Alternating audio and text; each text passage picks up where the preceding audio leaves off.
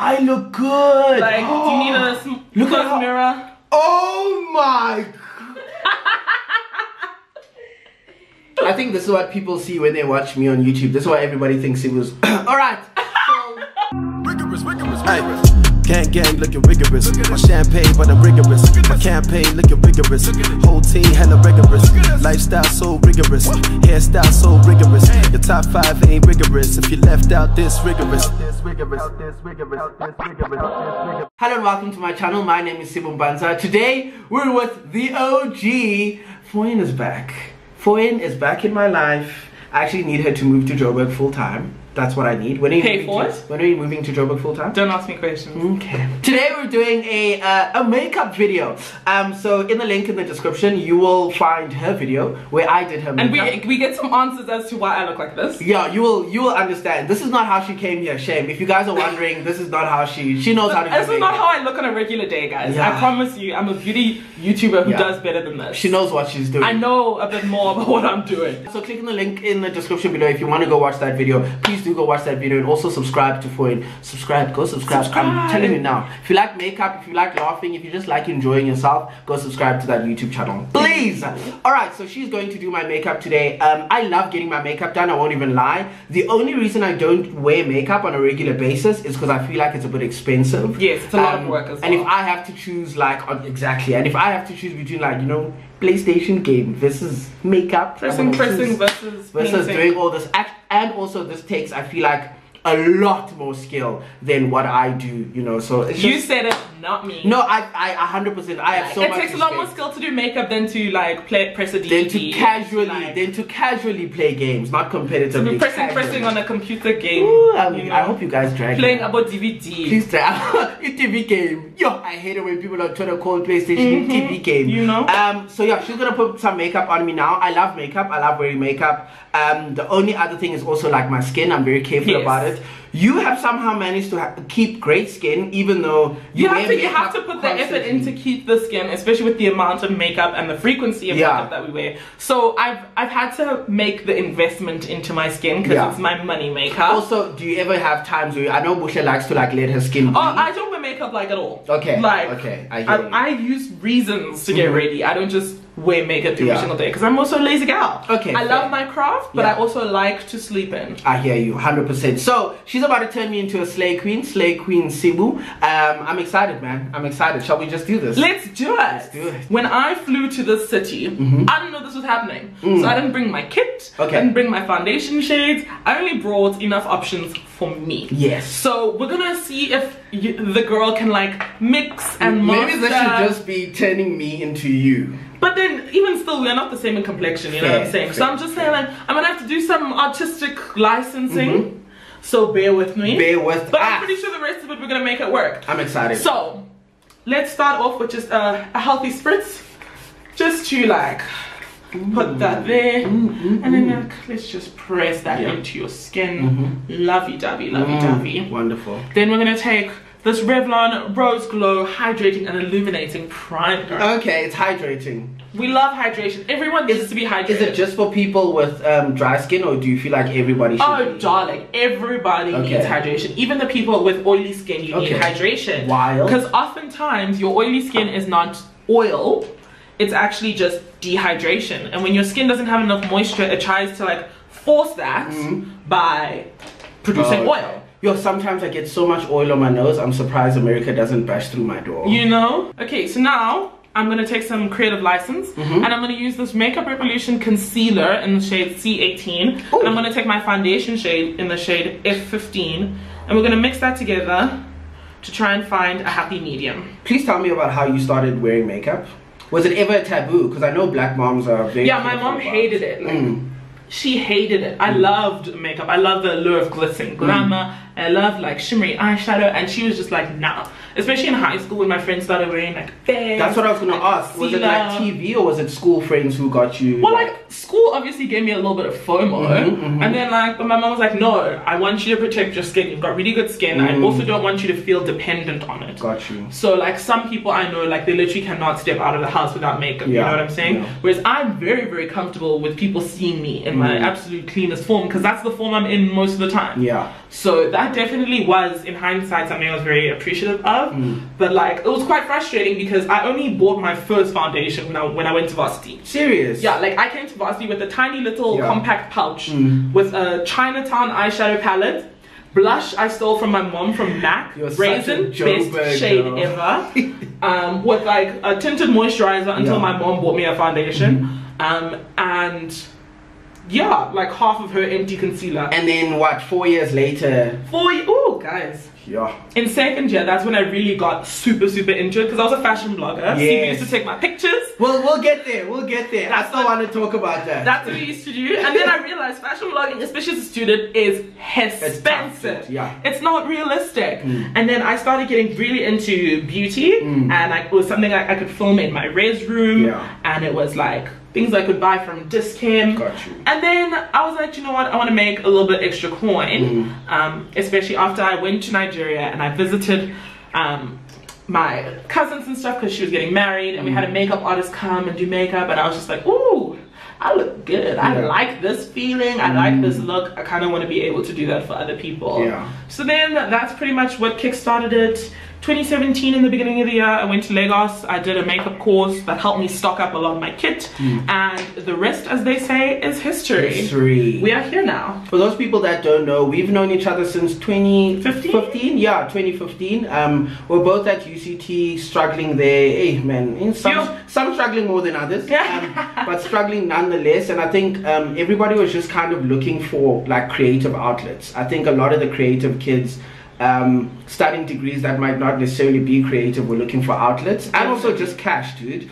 That too. And I had started my YouTube channel in 2014, and so I had a camera and I started taking pictures and people took notice. To be honest with you, they really weren't that great of pictures, but I really just enjoyed it. And if they weren't that great, I truly wouldn't have messaged him. Exactly, you know. It looked like he could get the fashion blogger aesthetic, and I was like, we can work with this. I was actually looking at my Instagram, and I still have pictures of you that I posted on my Instagram. I still have pictures that you took on my Instagram. Wowzers, we looked so different back then. I was so skinny. So then what was the idea from the beginning of starting a fashion blog? Because I can tell you, I wanted to do it too. I just knew I didn't have the range. But also for me, I think it was coming from a FOMO perspective. Everybody was starting fashion blogs. At the time, I was best friends with Sibu, who was one of the biggest at the time. So I had huge FOMO for fashion, but I never went into it. So why did you decide, you know what, I'm gonna get into it? Well, I had actually had my blog since like basically the entire of high school. Like I've always been a blogger in one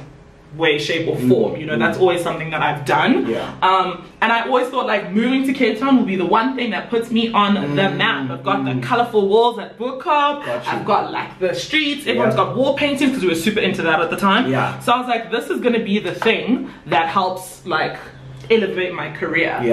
But then like I quickly found that it's very hard to like, I'm also kind of shy, so like you need a lot of like, you need absolutely no scam. When you're a blogger, YouTuber, all of you need to have like the ability to just go out there and take your pictures in front of people's houses in the middle of streets, and honestly, and not feel worried or stressed that people are looking at you. You know what I'm saying? We and I had that. We have that conversation so often, where it's like some of the most successful bloggers, YouTubers, creatives are the people with no scam whatsoever. Yeah, you have. If you don't have scam, I promise you, you'll be so successful. You can do anything because you'll get all the footage.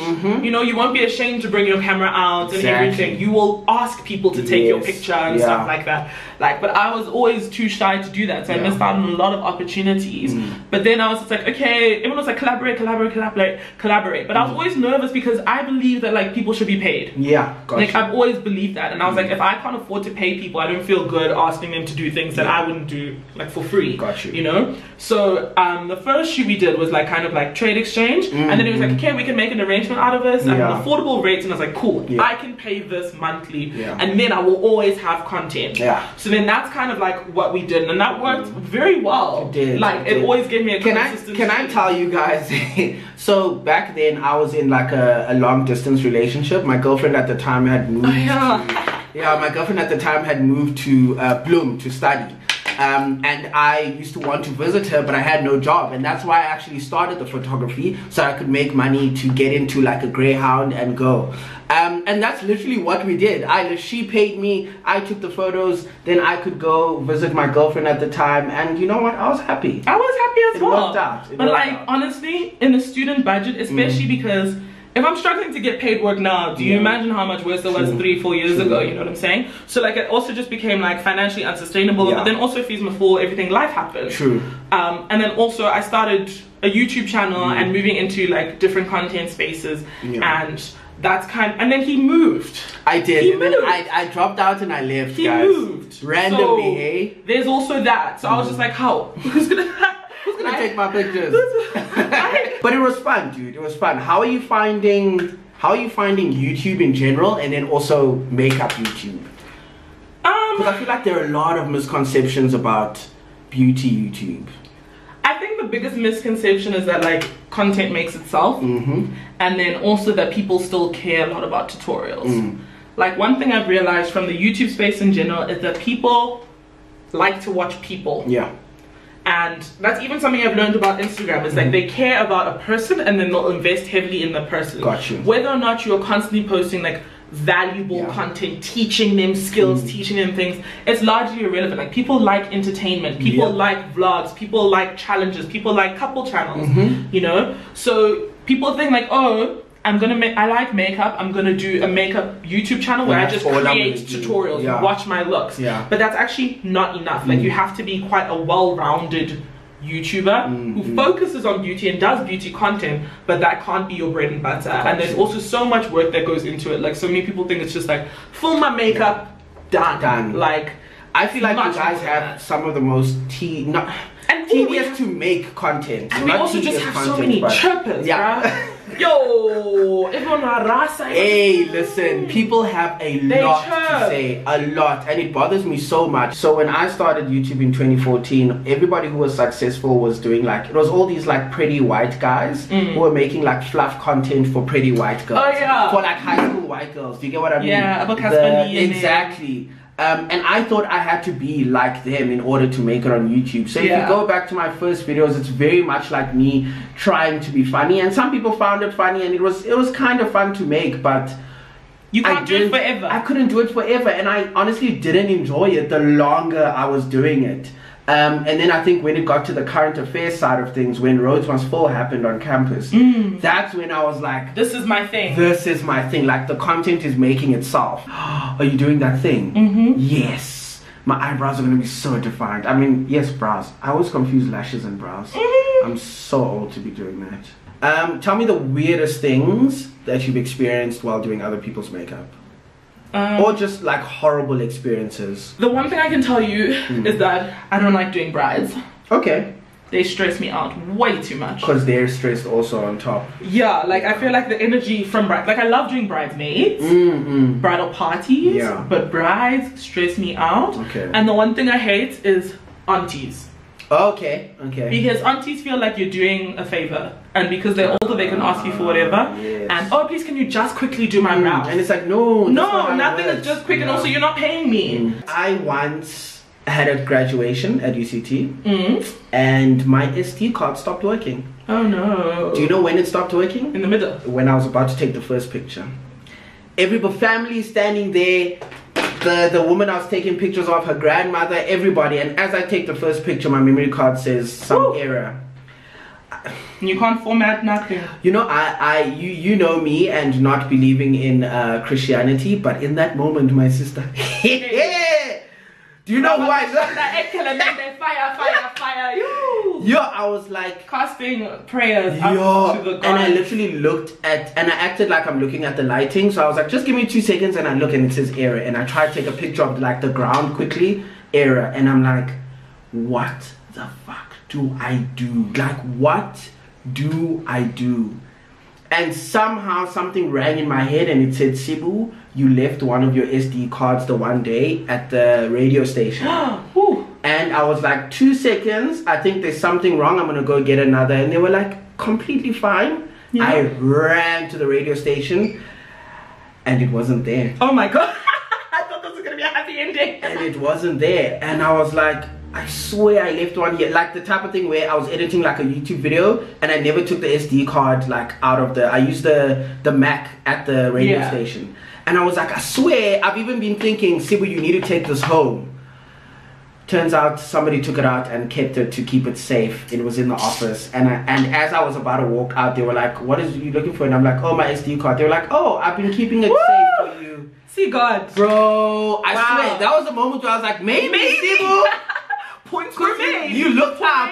Were made. And things worked out. Correlation says. But yeah, that's the thing. Working with people is tough. It's a risk. You have a very tough job. Some people can be annoying. Exactly. Some people can be rude. Some people can be problematic because people like to chop. That's the thing. Somebody's sitting here like, yes, le patriarchy.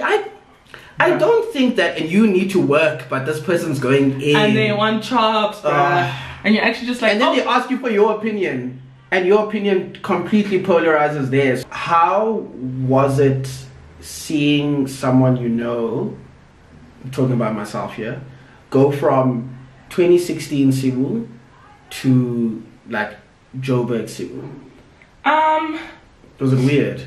It was weird, but I was never like sad or bitter. Like I was like, I miss my friend. No, I didn't expect. But I was just like, I am so happy everything is working out. Like I was really, really, really proud because I know that the amount of work and like the amount of like stress and things that you went through in Cape Town in 2016, like even with your family and your car to stay in res. Wow, you remember like, all that? I remember. Dude. And like all of the sacrifices you made and stuff. So I'm like, to see it all pay off was just like, wow, thank goodness. I don't have people in Joburg who understand that side of me. That home side and like how bad things truly were. Because that's like I was just so glad like because you didn't come to Joburg and get a job and then just succeed like that. You stuck it through. Like you're still doing YouTube, you're still able to take care of yourself, like and take care of your family, like, and it just makes my heart beam.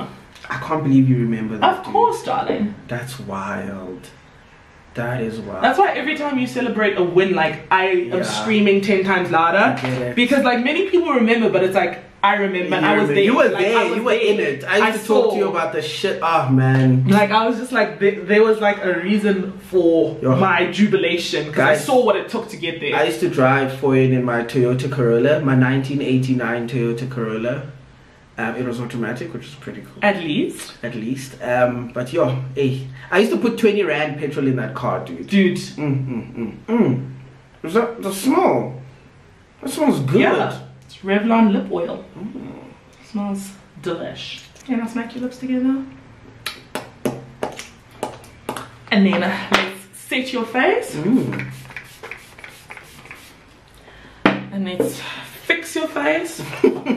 And I still forgot my fan over there, so let's just pray we don't smack you in the face with this. Please. I'm actually terrified. So I'm gonna open my eyes. We're done. We're done. We're done. Okay, so I obviously can't see anything. So, but I feel like I look cute. I can low key see. And I think you look. I think I look cute as hell. Oh my goodness. B, do you want to come see? Come see on cam. No, people need to see your reaction. What do you think? Hi guys, I'm getting my hair done.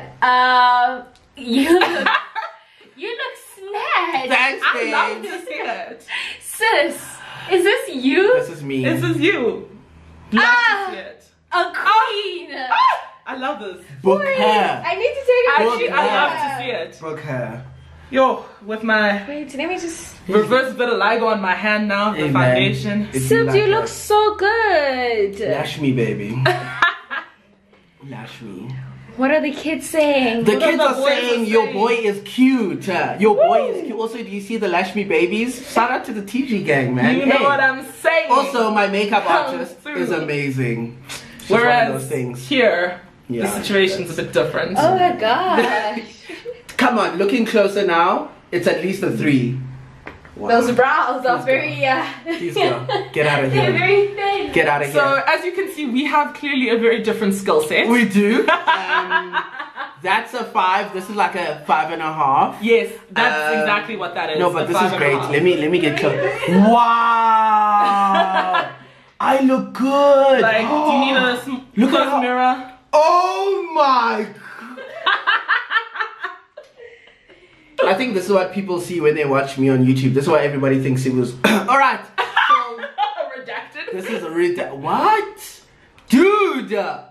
Like I always knew you were good at what you do, but damn. Darling, don't gas me so much. What? I look amazing. I'm glad you like it. Dude, honestly, I thought it was going to be one of those things where I'm like, okay, I look good. Like, hey, this is a funny joke, but I look good. Oh, sorry. You cute. Wow. This nigga cute. Book her. I'm going to put her email address in the link in the description. Book her. If you live in Cape Town and you're looking for a makeup artist, and actually most of you guys are in Cape Town. How weird is that? 4 years later, most of my YouTube channel is still Cape Town. Book her. Wow. We tried. We aim to please. Shocked. Alright. Love to see it. Wow, thank you so much, friend. You're welcome. Thank you for the chat. It was really fun. Of course. It's always nice to catch up with the Wow. babes. Wow. Alright, thank you guys so much for watching this video. Please make sure you hit that subscribe button. Subscribe and let me know also in the comment section below what you think of this look. I think I look And what do you think of my look? What do you think of my look? Who did the better job? Thank you. Vote below. It's me. Vote.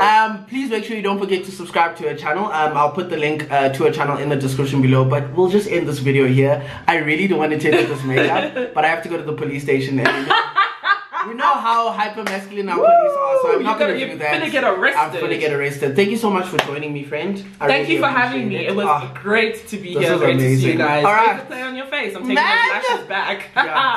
Tandy, please, please, PR package. Send me a PR something so that I can get it. Alright, thank you so much for watching this video. I'll see you guys very, very soon with another one. Gang looking rigorous. My champagne, but I'm rigorous. My campaign looking rigorous. Whole team hella rigorous. Lifestyle so rigorous. Hairstyle so rigorous. Your top 5 ain't rigorous. If you left out this rigorous.